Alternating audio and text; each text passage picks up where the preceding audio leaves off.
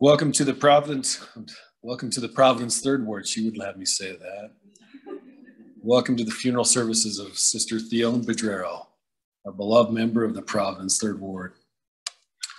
I'm Bishop Chad Norton, and I'll be conducting today, and it's an honor to be here. I'd like to recognize my counselor, Brother Jared Parker, here to my left, and President James Swink, which I think he was bishop at the time of Daryl's passing. And I'd like to acknowledge him. Also, I'd like to thank Sister Madeline Barlow, a dear friend, and Stephanie, I don't know how to say the last name, Warchow, and she'll be our chorister today. The family prayer was given by a son-in-law, Gary Ballard, and we'll open up by singing hymn number 308, Love One Another, followed by an opening prayer by a granddaughter, Michelle Kofet.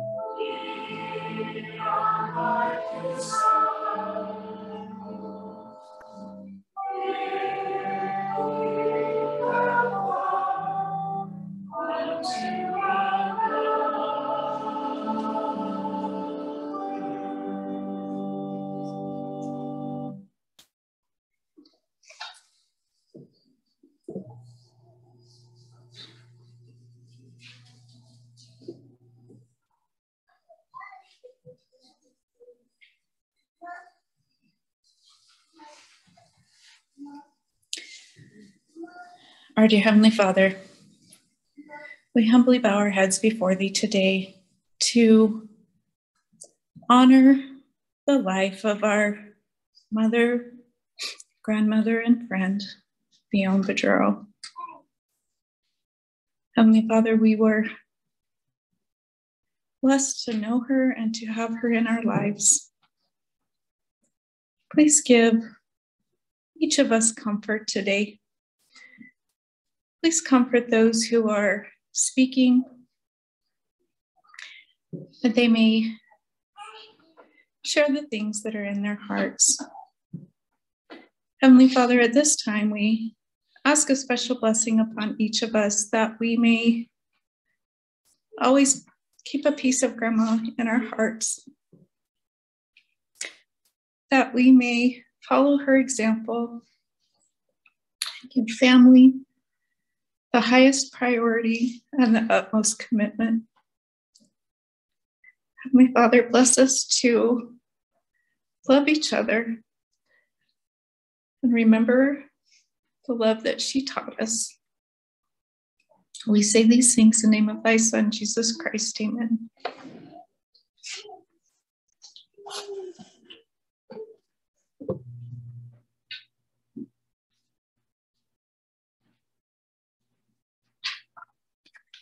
Thank you, Michelle. The program will go as follows. We'll first hear from three of the children, Dory, Richard, and Doug. And we'll have a music selection and sung by the grandchildren, Close to the Edge of Heaven, accompanied by Sister Jamie Caliendo. And then we'll have tributes from the other three children, Nadine, Kay, and Linda. Following that, we'll have a musical number, The Star of the East, by a grandson, David Young. We'll go to that one.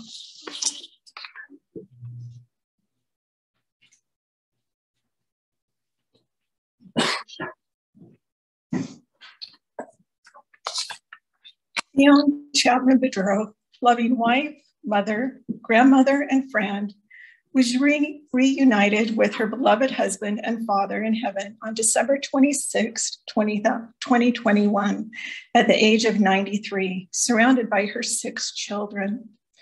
Born on September 12, 1928 in Logan, Utah, the 6th child and 5th girl of James Erastus and Eva Elison Chapman. On the day of her birth, her older brother, Bill, was asked by a neighbor, "What'd you get, Bill?"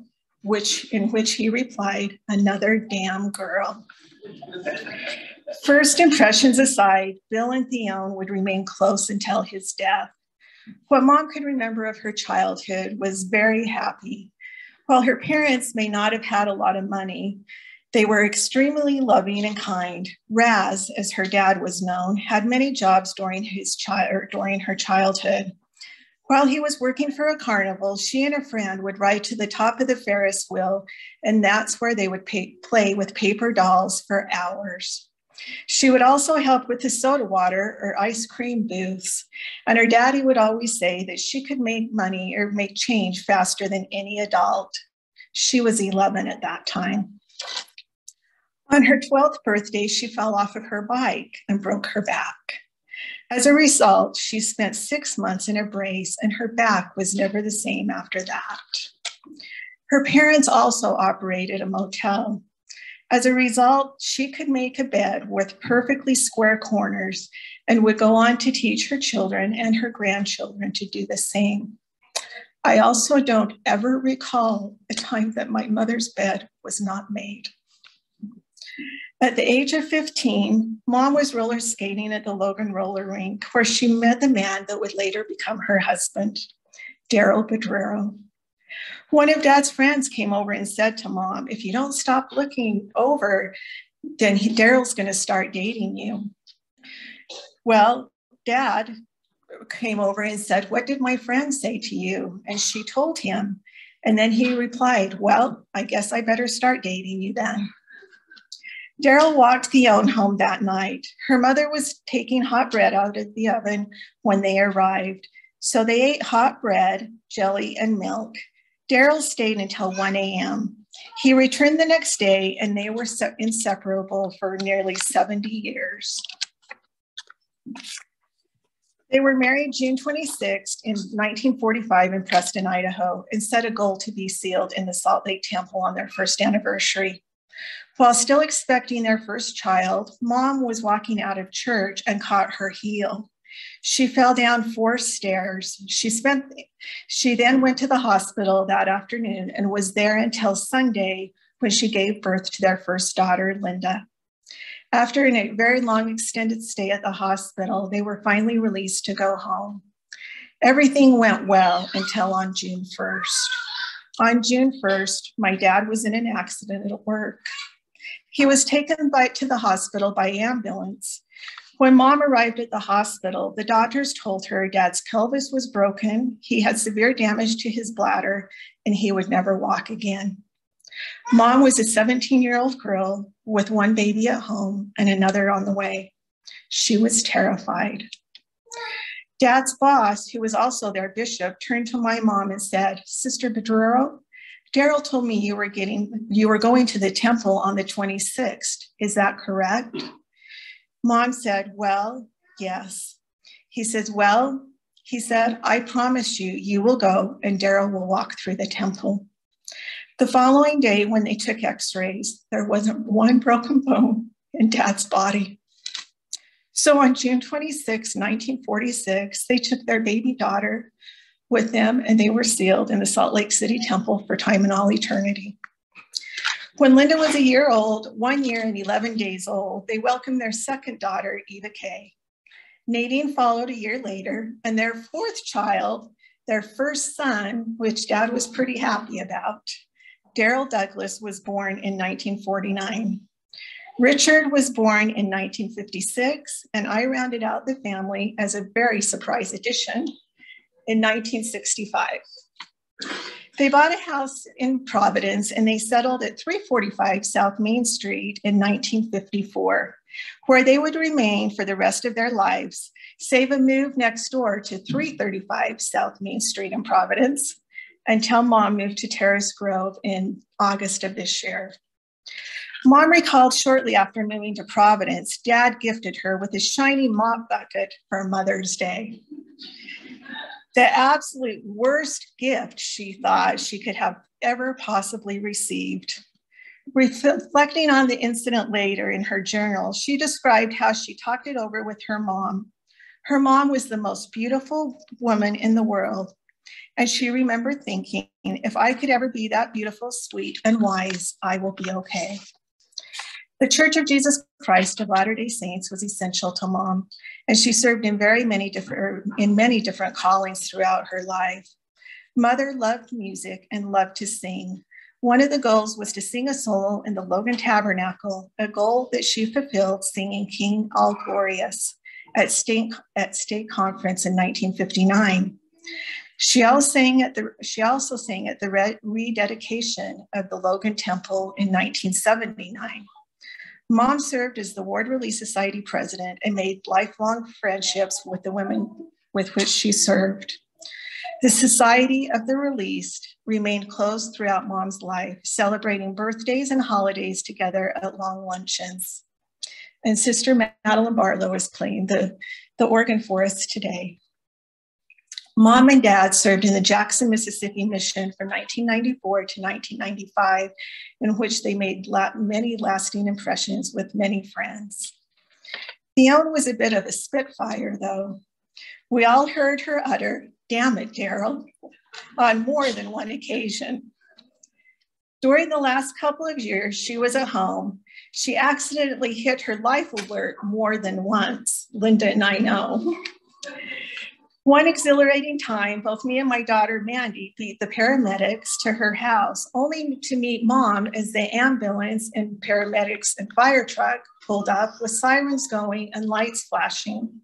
Mom was trying to tie her duster over her nightgown and open the front door with an exasperated, "Oh, hell." Just a couple of days before her death, she had decided when Nadine and Gary had her in the hospital that she had had enough of that also, and she was leaving. So she tried to undo her blood pressure thing and they had actually taped the pulse monitor on her finger. She looked at Gary, and I know I shouldn't say this, as Gary was trying to tell her that she needed to stay put and tell her a story. She said, "Oh, bullshit." When he tried to disagree with her. She had had enough that day. And these times are memorable because we really didn't hear Mom swear. So Mom loved her family more than anything, wanting nothing more than for us to be happy and to love and care for each other. Her journal reads, you are all beautiful, all of you. I want to tell you that my prayers are with you all the time. There is a scripture in 3 John chapter 1, verse 4, and it says, I have no greater joy than to hear my children walk in truth. When you are hurting, I am hurting. If you have a problem, I have a problem too. I love you all so much. I pray for all of you every day. How blessed I am to have all of you. You know, there is so much love in my heart for you. She would always tell us how proud of us she was and ask whatever she did to deserve such a beautiful, wonderful family. In reality, I don't know what we all did to deserve her. Words cannot describe the love I have for my mother. Recently, while I had her at lunch at Costa Vida, a lady came out of the blue. She saw me helping my mom sit down and get seated. And she came up and says, you have a beautiful mother. When I expressed to her that my mother was 92 years old, she just smiled and said, what a beautiful mother you have. Just like my mom said about her mom, I now say it about her. My mom was the most beautiful, kind, and loving woman in this world. And she will definitely be missed. And I say these things in the name of Jesus Christ. Amen.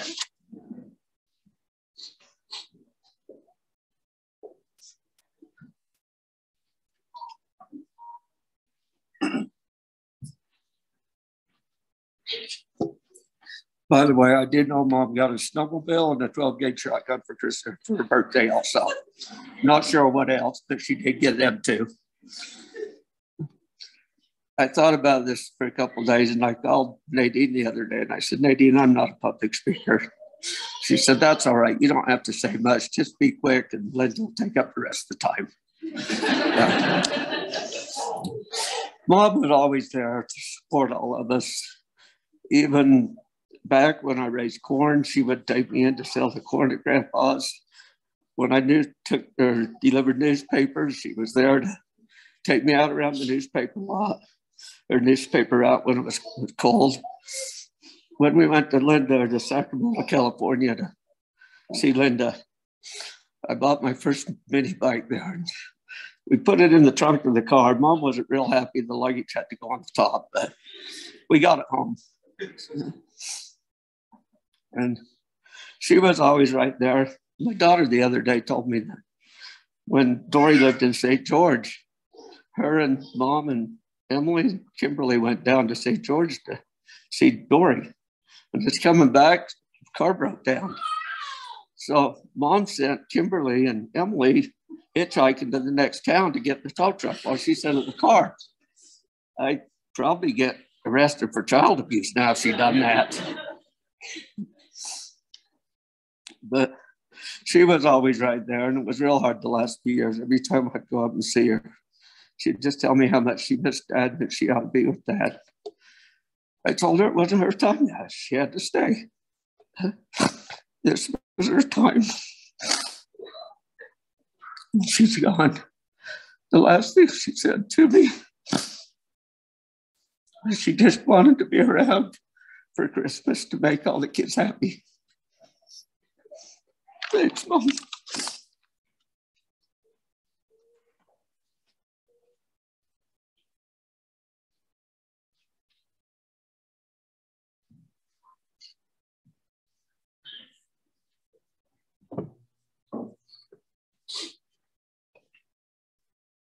Well, for once, it's good not to be the youngest or the oldest.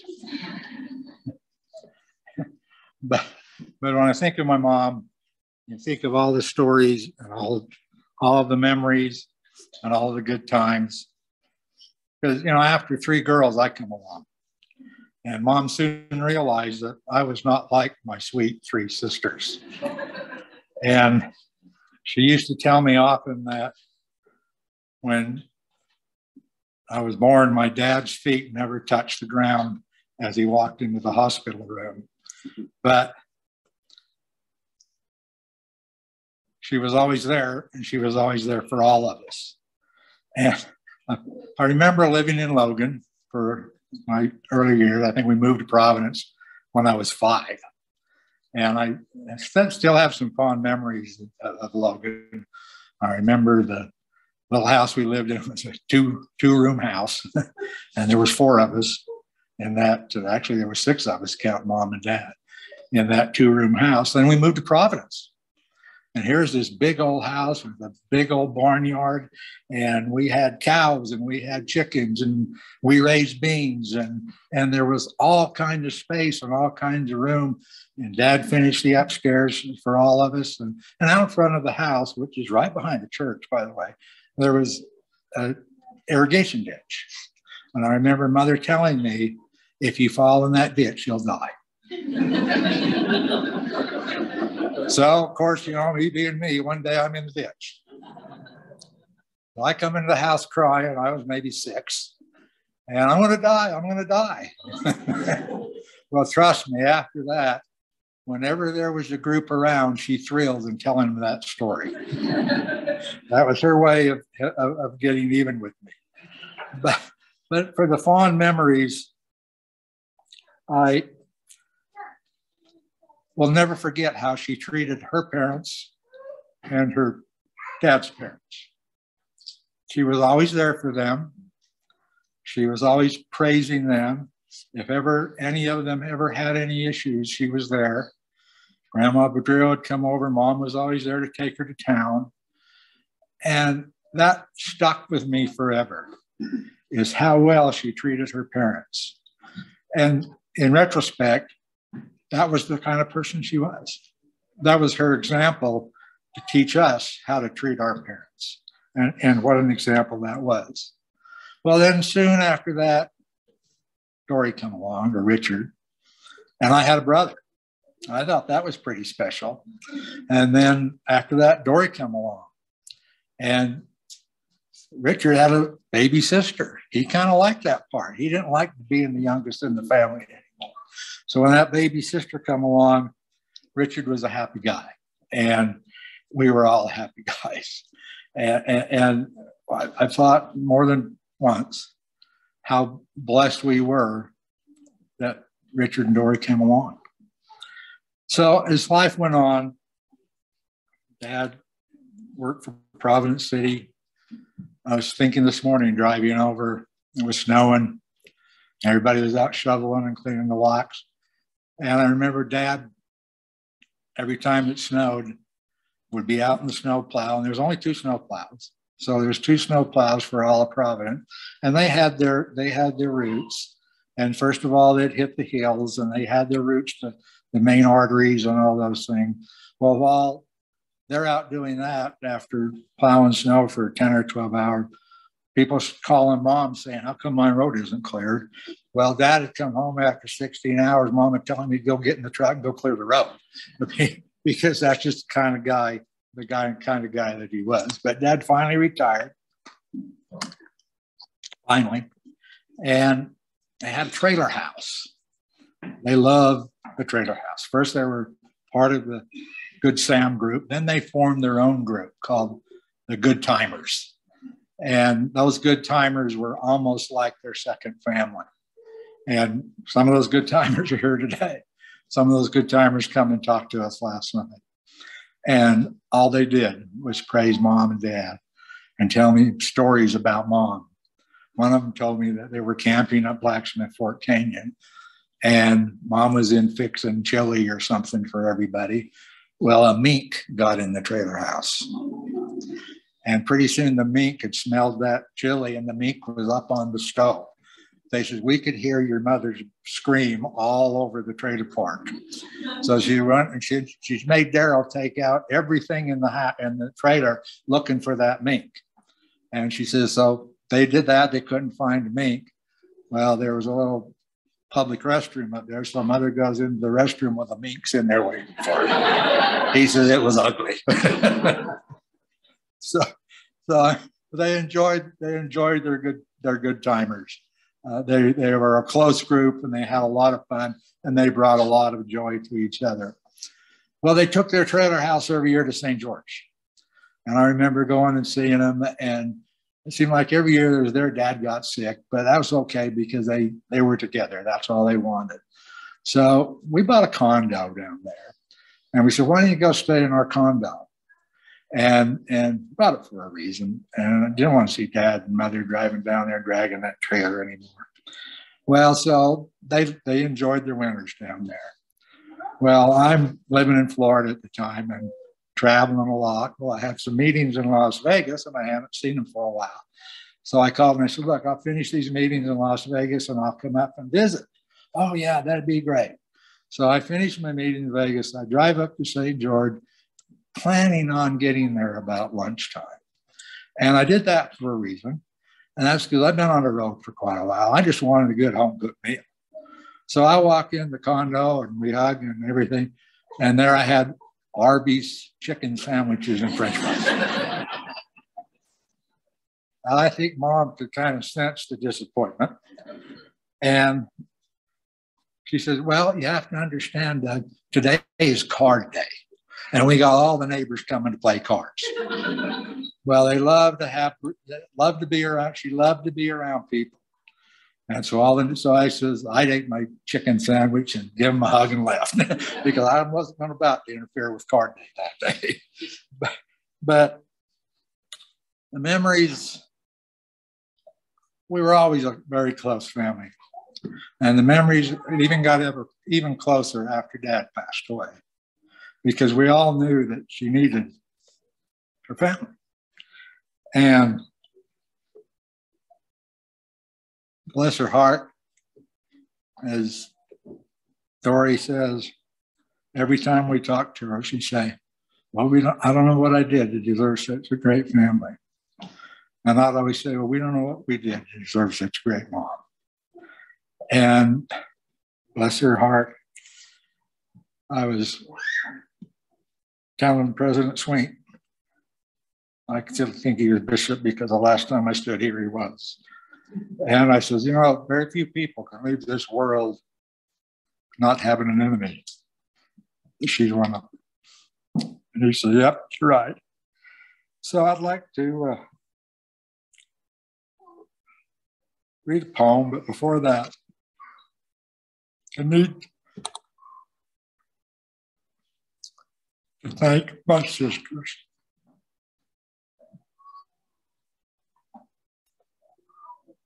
Since Dad's been gone, my sisters have been there for Mom. Hardly a day went by they weren't there. She loved to go to town, and she loved to shop. And in fact, a few days before her fall, she was pushing a shopping cart around the store, buying another dress to go with the 25 or 30 others that she had that probably still had tags on them. But words can never express, ever, my appreciation for my sisters and what they did for my mom. They were there every day. Took her to countless doctor's appointments. If there was any function to go to, one of them was there to take her. And I know she appreciated it because she told me every time I talked to her. So I've been very fortunate to know that they were there. Living far away, I don't know how I'd have been able to do that if I didn't know that my sisters were there. And I appreciate them. So I'd like to close with, if I can, by just reading a small poem that I found. It's called The Mother's Crown. The author is unknown.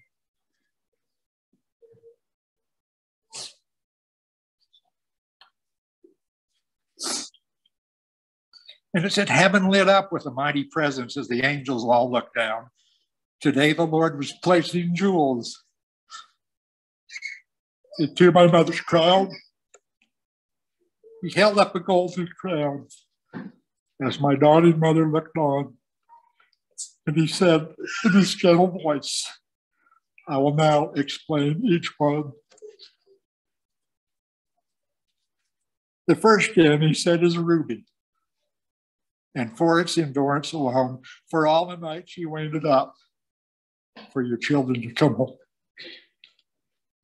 For all the nights by their bedside you stayed till their fever went down, for nursing every little wound, I'll add this ruby to your crown. An emerald I'll place by the ruby for leading your children in the right way, for teaching them the lessons that made them who they are today, for always being there through life's important events. I give you a sapphire stone for the time and the love you spent. For untying the strings that held them when they grew and left home, I'll give you this one for courage. The Lord placed a garnet stone. I'll place an amethyst, he said, for all the times you spent on your knees. When you ask me if I'd take care of your children, and then having faith in me. I have a pearl for every little sacrifice that you made without them knowing. For all the times you went without, to keep them healthy, happy, and growing. And last of all, I have a diamond, the greatest of them all, for sharing your unconditional love when they were big or they were small. It was your love that helped them grow, feeling safe, happy, and proud. And love so strong, it could lift even the darkest cloud. And then the Lord placed the last jewel. He says, your crown is now complete. You've earned your place in heaven with your children at your feet. I say these things in the name of Jesus Christ.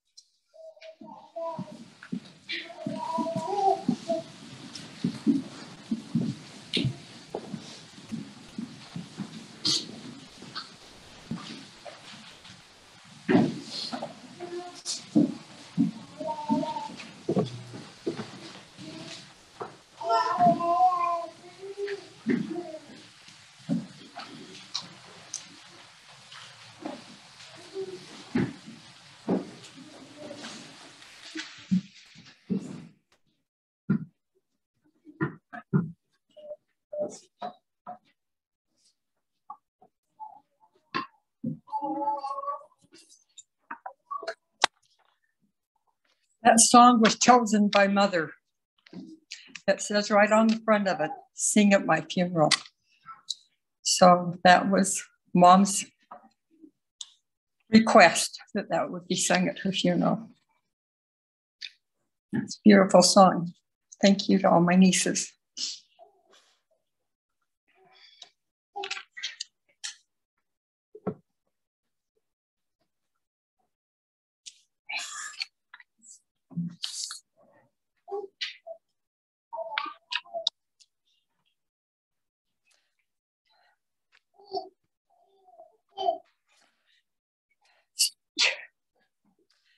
Like Dory said, in Mom's house, there's a banner, a sign that says, "I have no greater joy than that my children are walking in the truth." It's Mom's favorite saying. Mom loved the Church of Jesus Christ of Latter-day Saints and the gospel. I remember Mom serving all of our lives. Mom served, doing one thing or the other. She was a great example of service. She was always taking meals to others. Way back when, 100 years ago, when we were little, there was an old church house right here on this corner. And we used to go to that church house, and they used to have what they called Providence Bazaars. And I remember going and helping Mom at the bazaars. My sisters and brother will remember that also. We always helped Mom at the bazaars. Mom taught primary. She loved Relief Society. We were taught by example. When we lived at home, both of our parents served, and they served others well.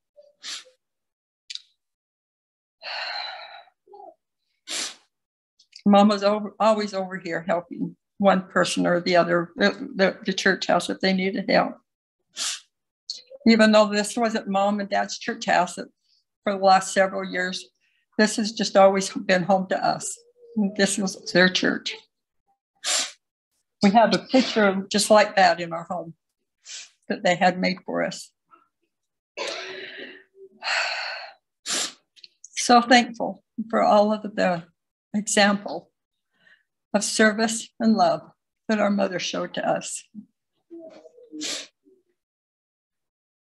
Up until the last week of her life, Mother went to church.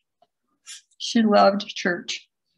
We're thankful that during COVID, when she couldn't go to church, that the priesthood in her ward would come and visit her every Sunday. Mom loved the church magazines. In fact, last Thursday, when she was at the hospital, Bishop Norton came to see us, and Mom was telling him about an article that she had just read in a church magazine, and that he should go read it.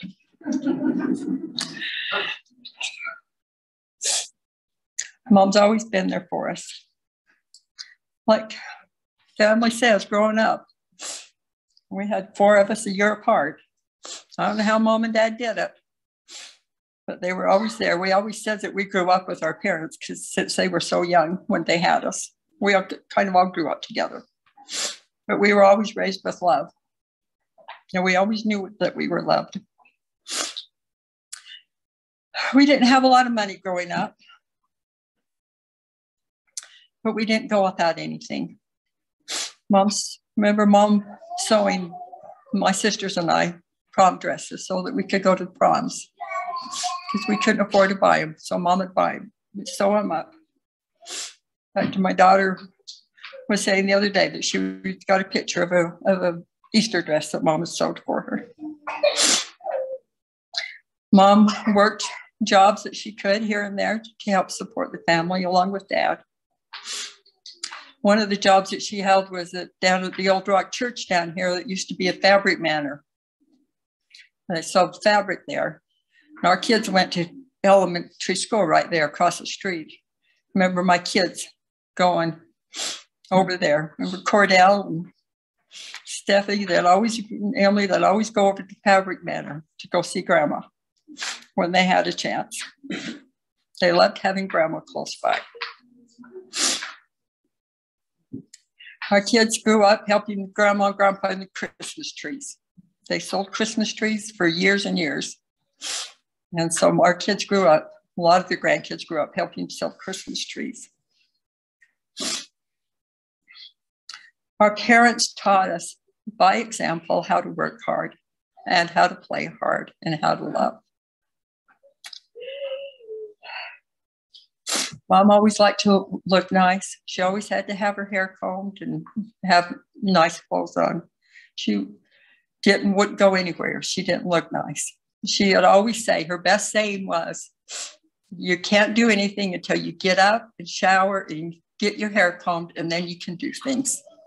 Even if you're sick, you're not going to feel better if you don't get up and shower and get dressed.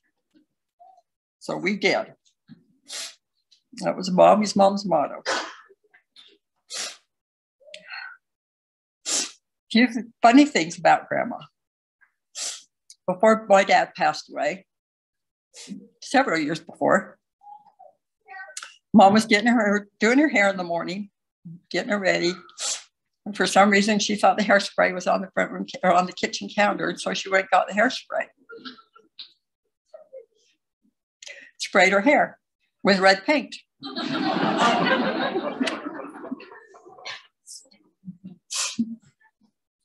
Dad worked really hard to get that paint out of her hair. And I'm surprised she had any left.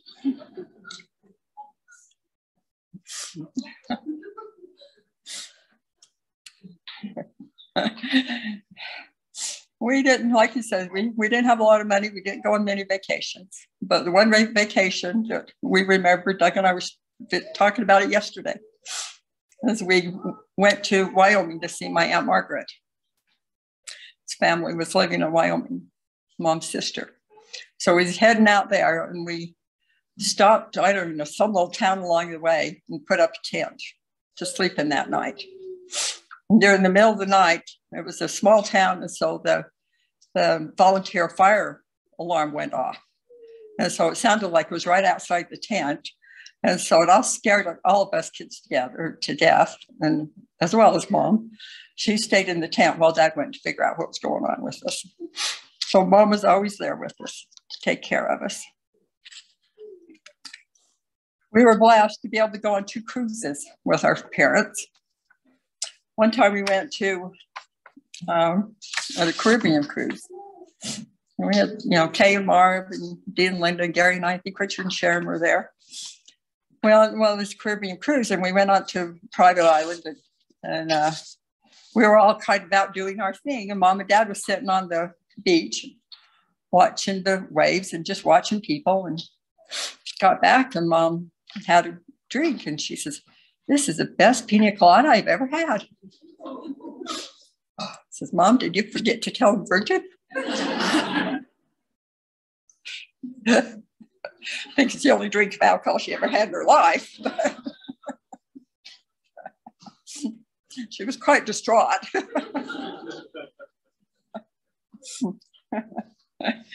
Yeah, we had fun times. Another time we went to Hawaii. Was on Kauai, island of Kauai. And we got there, and we went to a Walmart and bought some chairs and set them up on the beach for Mom and Dad to sit in. And some of the other family members went for a hike up the hill. And Gary and I stayed with Mom and Dad. Well, Dad needed to go up to the bathroom, so I walked up with Dad to the bathroom. And Dad and Gary stayed with Mom. Well, in the meantime, a big wave came in. I mean, we were like 75 feet off the ocean. A big wave came in, and it knocked Mom right off her chair. And everything, that was there went floating by. Knocked them all. And so Gary jumps up, and he sees the Diet Coke go by, and Mom go back. And, what am I going to save? He saved Mom. So she always says that Gary saved her from tsunami.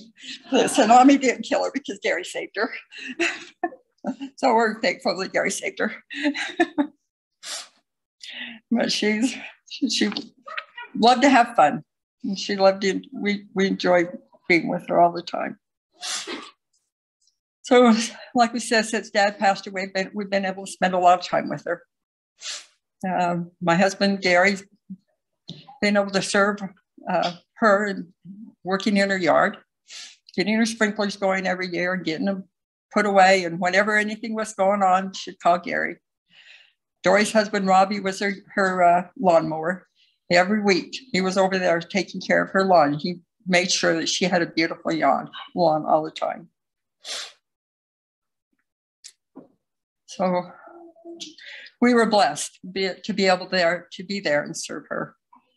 Like Doug said, we were able to be with her every day. When Linda or I, or when Kay came down, she would go, or Dory on Saturdays because she didn't work. But other than that, we were there every day, going to lunch and shopping. Linda and I, we don't know how to shop without Mom by our side, because that's what we always did. Mom loved to go shopping. Can't tell you how many clothes we had to give the DI because it had tags on because they're still new. But she loved to buy it, so that's okay. She loved to look nice. It was Mom's decision to go to Terrace Grove, and we're thankful that she did the last few months of her life. It was a good place for her, and I don't know what it would have done if she had been home this last week. We're blessed that she was there. Because she had good people to take care of her.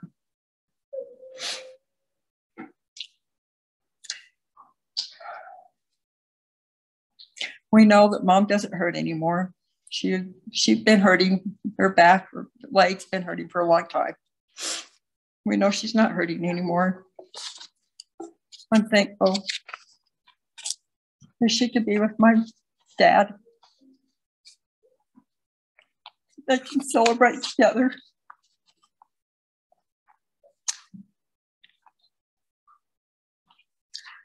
Thankful for my family, for all my children, my grandchildren, and the support that they've always given to me and to their grandma. They all loved their grandma.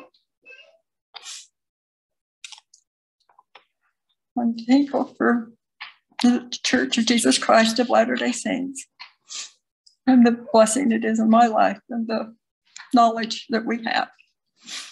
And I say this in the name of Jesus Christ, amen.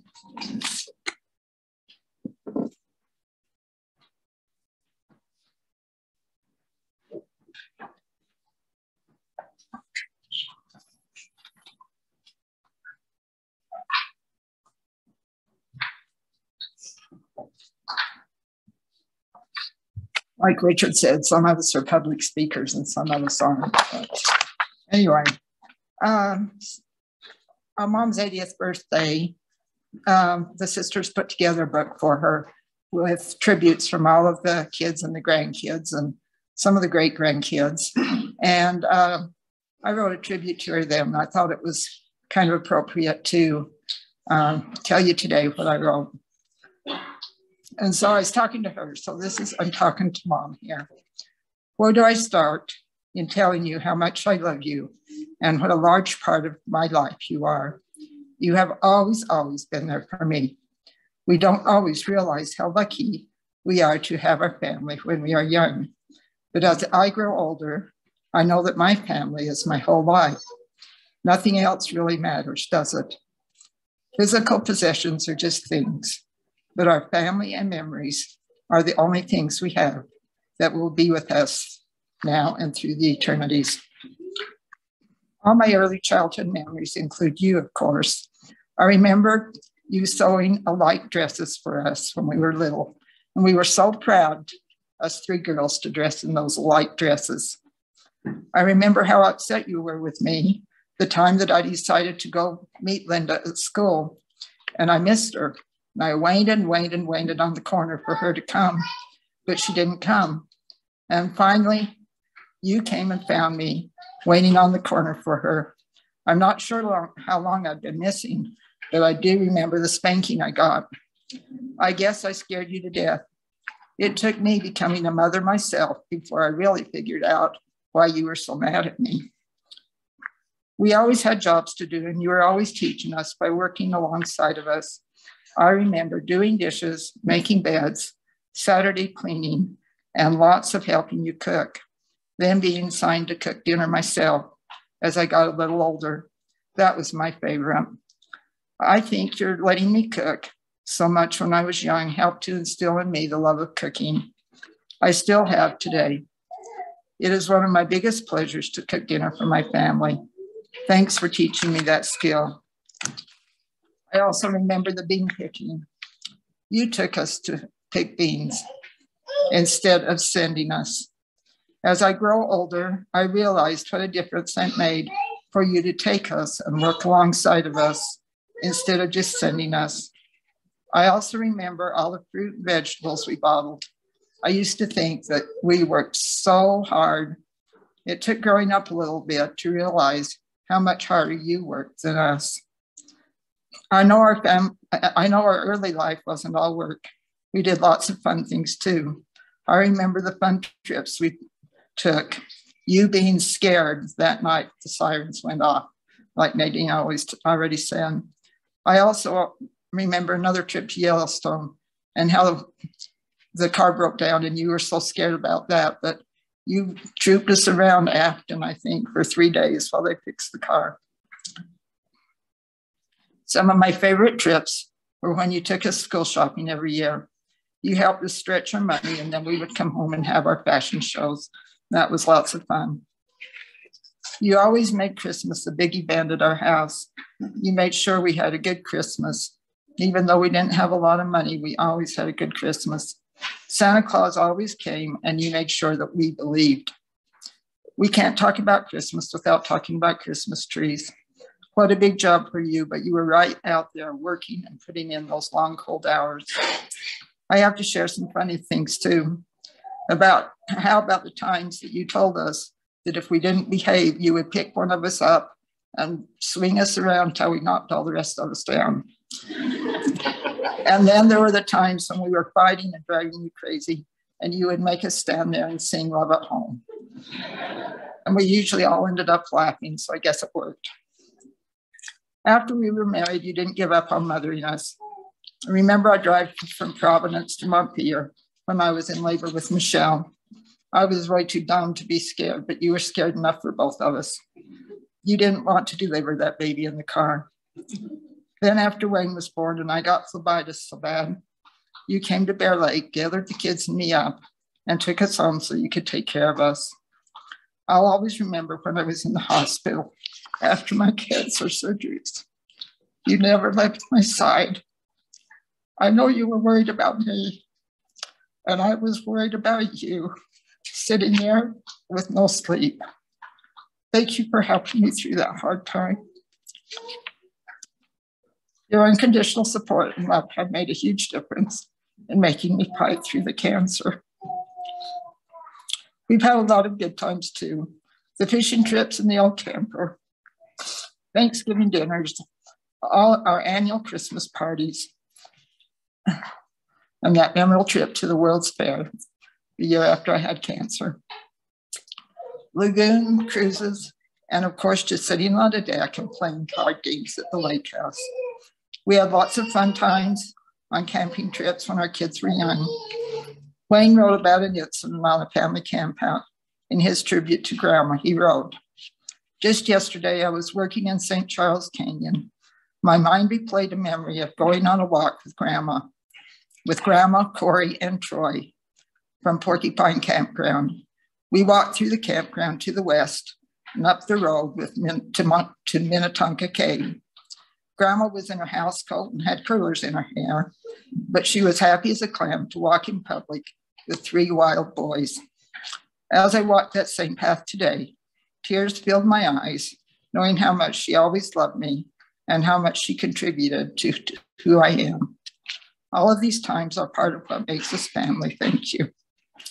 Our entire life has been a life of family first, thanks to our mom. Our family has remained close, thanks to our mom.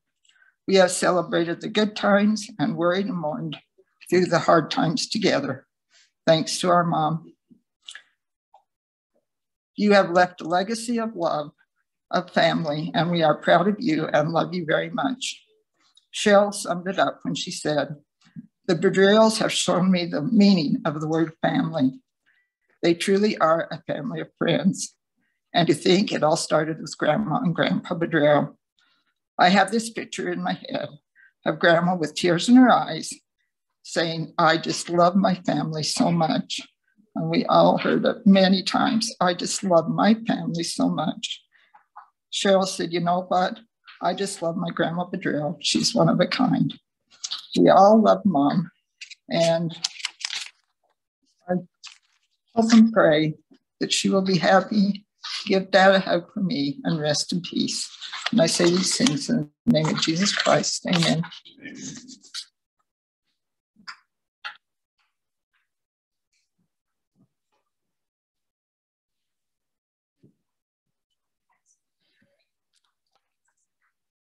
Our mother is just, as you've heard from my siblings, she was a sweetheart. And she loved us all so much, and she made sure everybody knew how much she loved us.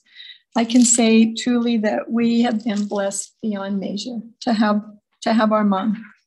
That song that the girls sang, my daughter, Lori, every time she'd visit my mom would say, Lizzie, my granddaughter, is going to be singing this song at my funeral. And so one day Lori took a picture of it, so at least we knew the name of it. And then she couldn't find it on the internet. We don't even know what it sounded like. So Monday, we went up to her house, and I told Lori, we're going to look for this song. We had a couple different places to look. I went to one shelf, pulled out a folder, and there it was, Sing at Funeral. And she wanted it sung, and thank you, girls, for making your grandma happy, because that's one thing she asked for. That's the only thing she asked for. Thank you for making her happy. I've been with my mom for 75 years. I love my mom. She's been my best friend, my sweetheart. She's like the girls said, everybody said, she's always there for us. Anytime we needed our mom, she was there. We called our mom, she was there for us. When we were little in Logan, you look back, she had these 4 little kids, and my dad would come home every day and play with us. And now you know why. When was she going to get work done with these 4 little kids? Because she played with us all day. And we'd make clothespin paper doll houses on the floor and play paper dolls. Our mom was always there playing with us and having a good time. But yet sometimes she had to get the laundry done and the washing and the ironing and the sewing, because there was no disposable diapers at that time, and she washed in a wringer washer. Mom was a hard worker. Like the girls said, when we picked beans, when we were teenagers, she would drive us in every morning, drop Richard off at a babysitter, drive us into the tabernacle. We would get on a bus, go out to Trenton and pick beans all day. She was the supervisor. She worked right there with us the whole time. Our mom was always there for us, no matter what. I'm just going to end that. Well, she loved Relief Society. She loved DUP. She wanted me to be in the DUP with her. So when my husband and I got home from our mission, I joined the DUP with her. So we've been in DUP together, and she loved that. A couple things. When we moved her over to Terrace Grove, she had this chair in her bedroom. And I said, well, we don't need to take this chair, Mom. She says, yes, that's the chair I sit in to pray. And so we had to make sure we sit that chair in there. So I called it her rammy-uptum, because she had to have that particular chair in there for her to pray on. So one time when I was a young mom and I was really tired and I was working, and I was just taking care of kids and everything. And I was kind of like complaining to my mom on the phone. And she said, Linda, just be grateful that you can get tired. And I've thought about that so much through the years. What a blessing it is to be able to get tired. And it took my mom to point that out to me, because not everybody can get tired. I love my mom with all my heart. She's been there for me no matter what. We are blessed beyond measure to have had her for as long as we did. Very few people get to be my age and still have their mother with them and still have her vibrant like she was right up until the last 2 days of her life. I'll never, ever, ever be able to repay my mother for the love she shared to me, for the things she taught me. She taught us how to love. I was never able to pull off the skills of being a mother that she could. On Saturday mornings when we were young, she would go with Dora Hansey to get a Coke, and they would go riding around. She would give us our chores, and she would come home and she would just, oh my gosh, my girls, look at what they did for me. They're so wonderful. And she just praised us and praised us. So of course, next week when she left, what did we do? We worked even harder. I was never able to pull that off. I would have loved to have pulled that trick off, but I was never able to pull that one off. But she got us to do an awful lot of work. She's a sweetheart. We love our mother. She made Christmas magical. She made holidays magical. She loved us unconditionally, and we love her. And I know that she is with my dad. She's with our son who passed away. And she's looking down on all of us, and she'll be there to still help us. She'll give us little nudges, just like she did finding this music. She says that she'll be there for us to help us and to continue to love us. And the only thing I think she really wants us to do is to continue to love each other. And I say that in the name of Jesus Christ, amen.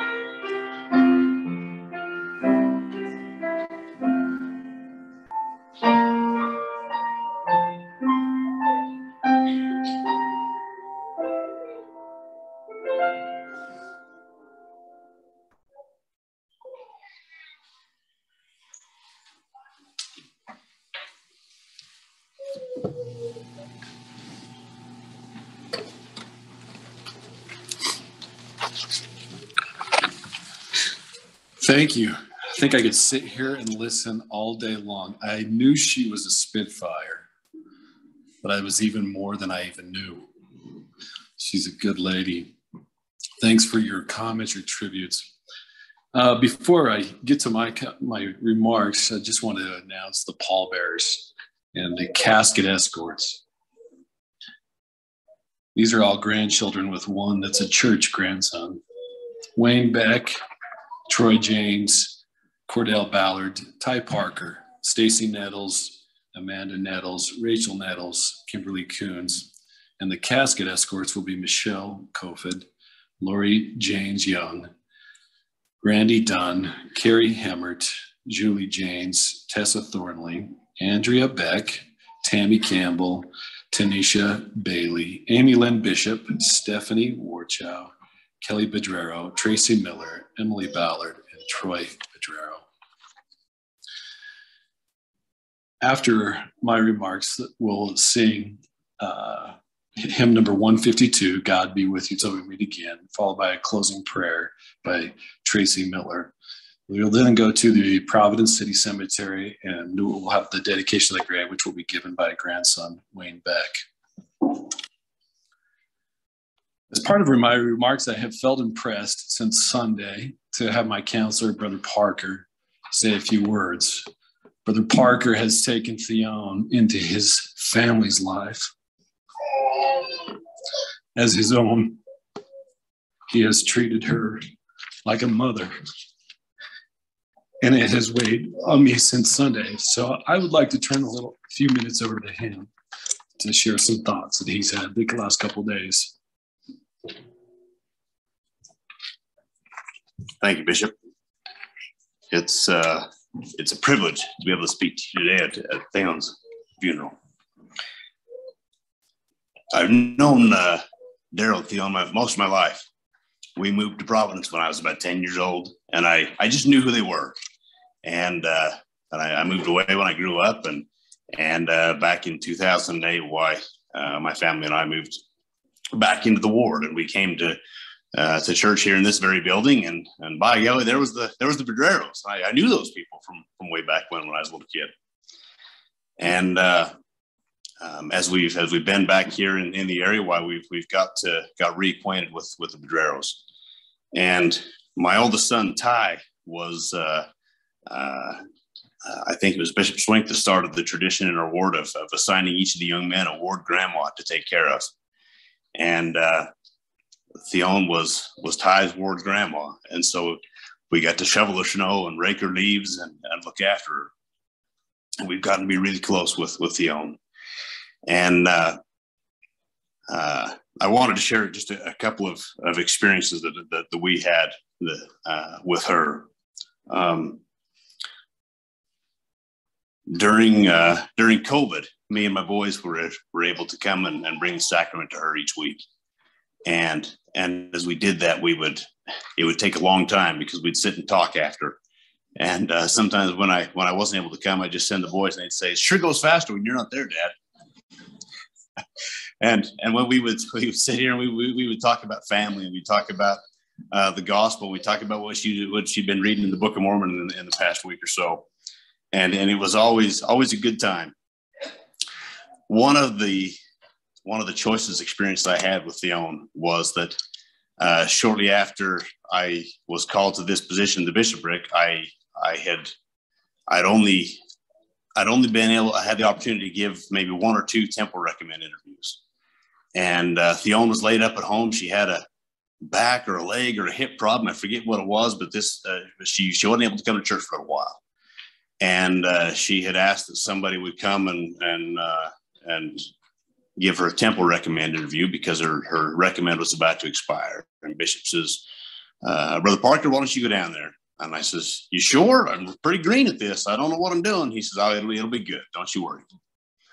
And so I came, and it was on a Sunday afternoon, and I come and we sat in the front room, and I asked Theone the temple questions. And when she gave her answers, she looked me right in the eye, and she'd nod her head and she'd say, "Yes, sir."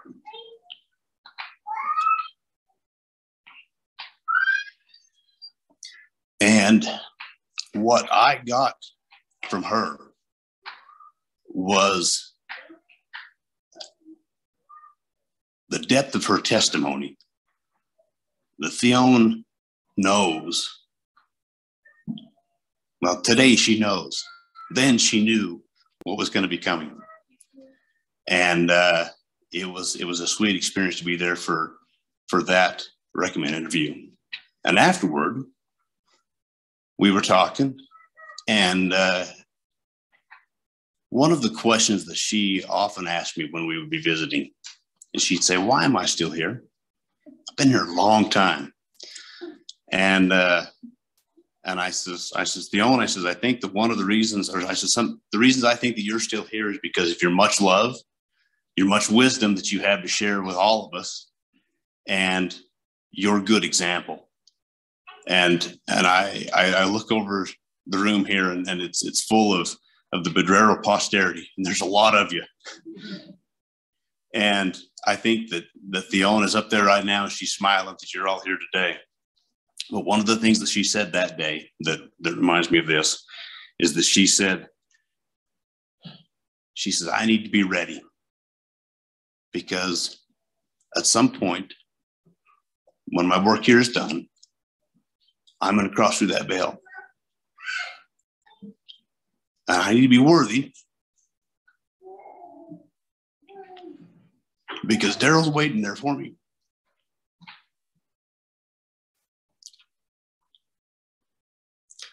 Brothers and sisters, I want you to know that Mother Theone had an unshakable testimony of the gospel of Jesus Christ. And part of her legacy is that each one of us can strive to live up to her example. And I say that in the name of Jesus Christ, amen.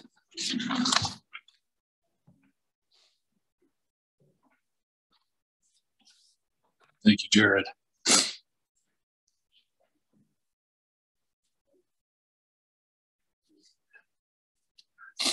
On behalf of the Providence Third Ward, I would like to offer my condolences to your family. We will miss her. She was a rock star in our ward. Thanks for insisting on bringing it to this building. I walked in here last night and I was by myself, had a moment, and Theone and Daryl's hands built this place. It was very fitting. I appreciate it. I've asked President Swink to the lobby to have this building back.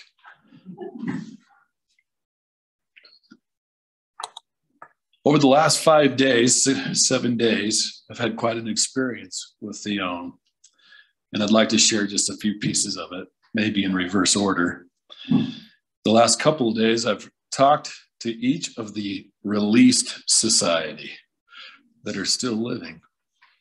I first talked to Vivian Majan, and then I talked to Marilyn Bell, and then I met Madeline Barlow for the very first time.